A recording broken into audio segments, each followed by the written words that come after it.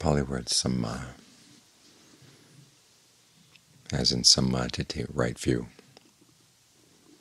samma sankappa, right resolve. It can also have the meaning of just right,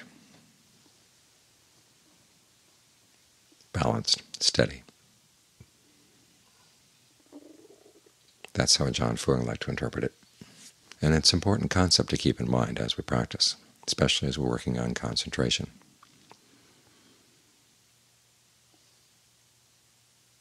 We're trying to bring the mind into balance and then maintain that balance.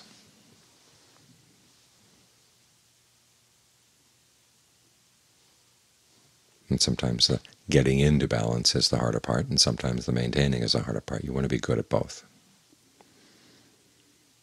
Getting into balance means you have to direct the mind in the right direction.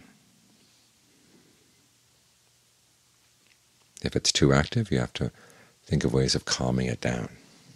If it's too sluggish, you have to think of ways of giving it more energy. In other words, there's a certain amount of figuring out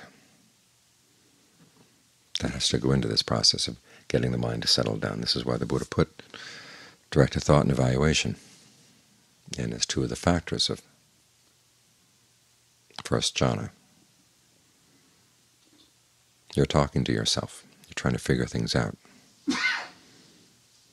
You see this in his instructions on right mindfulness. If you notice there's sensual desire, you remind yourself, okay, there's sensual desire here. And when you notice when it's not there, or it's being replaced by ill will, or when good factors arise, you want to notice that they're there as well. And you talk to yourself about that. It's the phrase in the sutta is, okay, mindfulness has arisen within me. Analysis of qualities, persistence, rapture, these things have arisen within me. This is part of the mind's dialogue with itself. So if you see something that needs to be dealt with, you deal with it. If you see something that needs to be maintained, you maintain it. So you can shepherd the mind into a state where it feels perfectly balanced.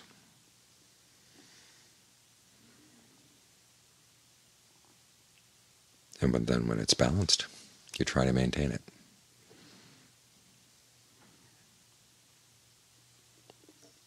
Think of a person walking on a tightrope. It's not that the person is rigid, but as soon as the person senses things falling out of balance in one direction, the person knows how to compensate. It requires that steadiness of focus, and at the same time a certain fluidity around that steadiness, so it's not tight. If the person stood rigid, he or she would fall off the rope. So you have to hover around your mind state and keep it right where it is. Basically, you tell it to stay. And you probably notice if you tell a dog to stay, its feet are there, but it's just quivering with the desire to move on. And so the mind will have that kind of quivering. What's next? What's next? What's next? I'm impatient. I've only got 1 week left. Got to get to insight. Okay, recognize that as a disturbance. That's restlessness and anxiety. Even though it seems to be skillful in its aims, it's not skillful right now. It's not right for this time and place. What's right for right now is you figure out how to get the mind into balance and then keep it there. Try to find the spot in the body that you feel most easily able to focus on. And then as you focus there, you find patterns of tension building up as you try to keep it there. Okay, learn what you can let go of. When the Buddha talks about spreading ease and rapture through the body,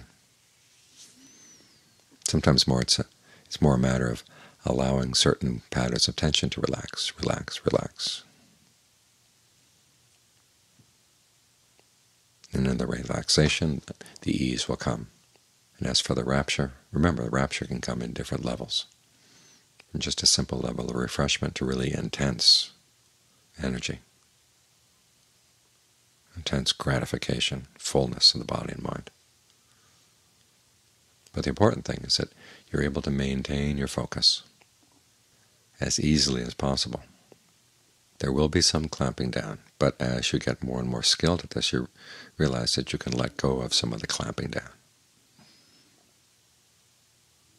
So instead of being quivering with anticipation, with the desire to move on, you realize, okay, that desire to move on is part of the problem. Let go.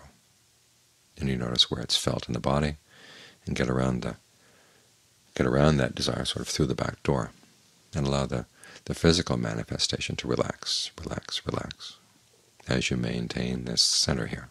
And thoughts will come up. This is stupid. I'm not analyzing anything. I'm not getting any insight.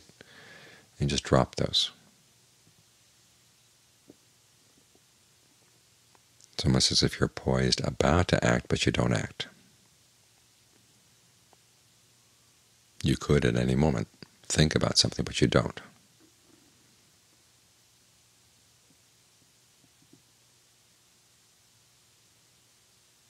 And thoughts will come up. Sort of the potential for thoughts will come up, and if you recognize them in time, they don't have to bloom into full-blown thoughts. It's just a potential, and then you relax it. Another potential, you relax it. And part of the mind will be curious. What would that thought be? What about this thought? You have to remind yourself that's not what we're here for. We're here to master this skill of how to stay.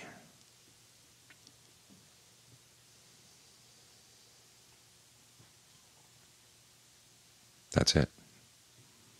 Doesn't sound very exalted, doesn't sound very profound, but it's an important skill to master.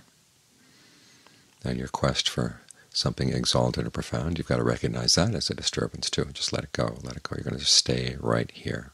Maintain this sense of being balanced. If any urges come up, you recognize, okay, this could undo your balance. You've got to maintain your balance at all costs.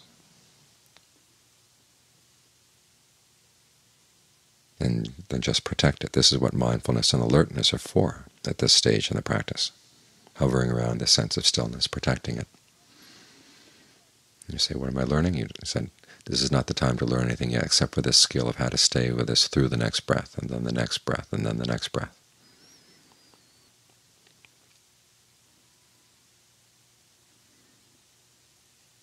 And if things get dull, you ask yourself, well, how do you energize things a little bit?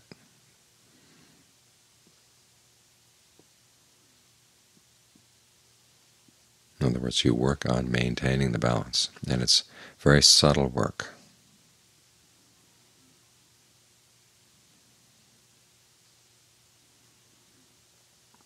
Why do we do this? So we can see the very subtle movements of the mind. Without this kind of stillness, without this ability to maintain your balance for long periods of time, you're going to miss all the important things, because the important things come in subtle form.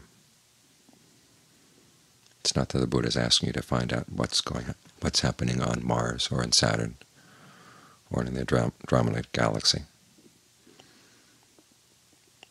or what's happening in the Amazonian jungle or whatever. We're right here. You want to see what's going on right here.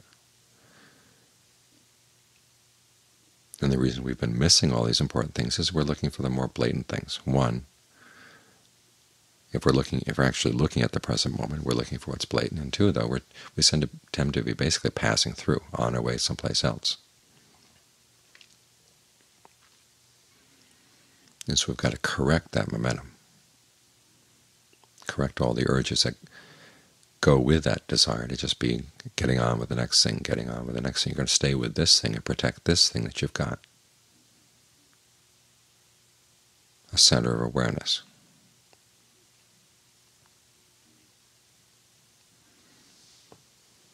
And as Ajahn Mahabua said, this center of awareness, that's the essence of a state of becoming. But after all, that's what concentration is. You're trying to create a state of becoming.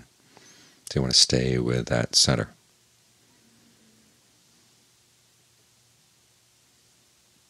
So you can use it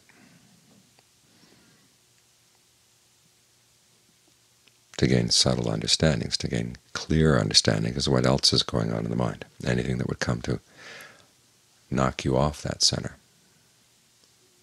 Even it may sound like a wise or a good or skillful desire, because after all you do want to make progress in the practice, and you want to be heedful and keep pushing and pushing, but there are times to push and there are times not to push. There are times to, as the Buddha says, fabricate a fabrication, and there are times to just watch.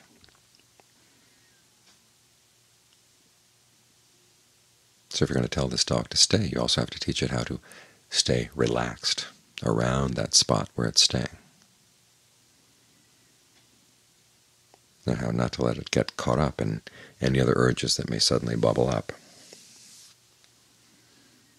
Patterns of tension that arise, you just zap them. Just think of them dissolving away in your gaze. An image you might want to use is that of a spider on a web. The spider stays hidden on one side of the web, waiting for some fly to get caught in the web.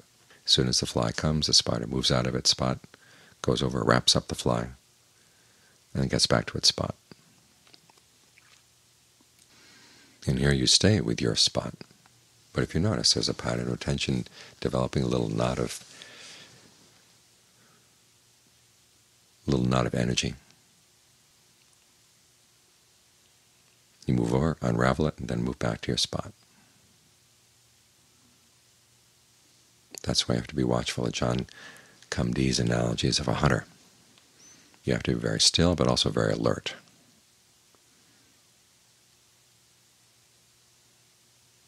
Otherwise you're not going to get your game. So remind yourself you have to be on your guard. The stillness here has that sense of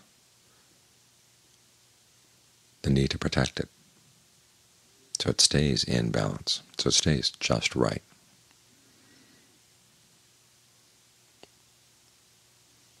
For as long as you can manage.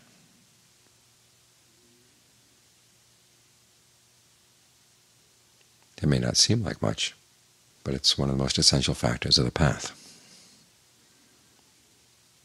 It's only when you stay right here that you can see things from the perspective that the Buddha wanted you to look at them from.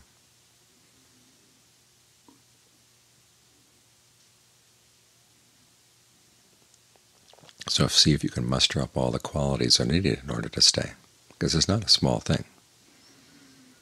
The mind is so easily hoodwinked into moving off, getting entangled in some thought world. It's used to that. This is what samsara is all about. You're wandering around. Now you're going to stop wandering. It's going to take a while to get used to this new skill,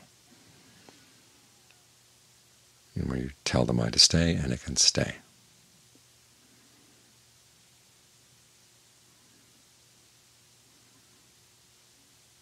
I knew of someone one time who was looking for a dog that would be super obedient.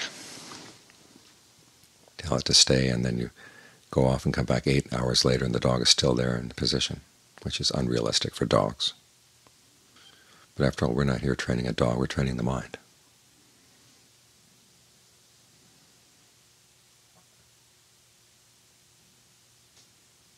And so it's not too much to ask. Get the mind to be in position and then just try to stay right there.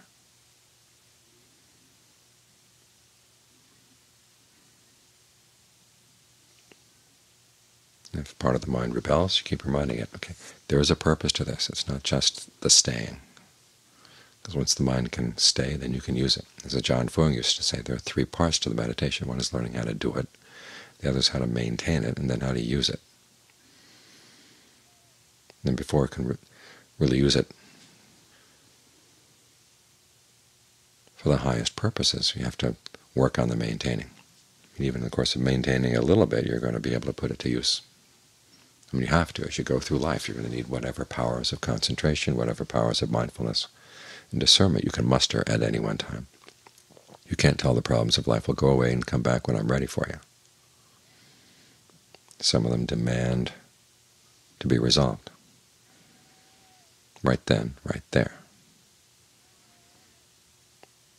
And so you use what you've got. But at the same time, you also want to be continually working on improving what you've got in terms of your powers of concentration and equanimity and stillness, serenity, all the factors of awakening, bringing them all into balance.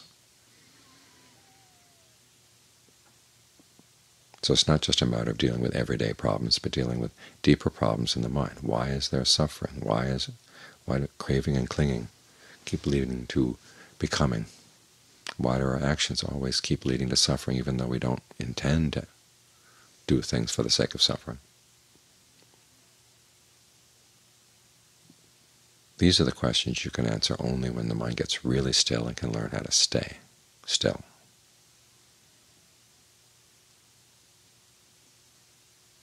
So try to make that part of your repertoire of skills.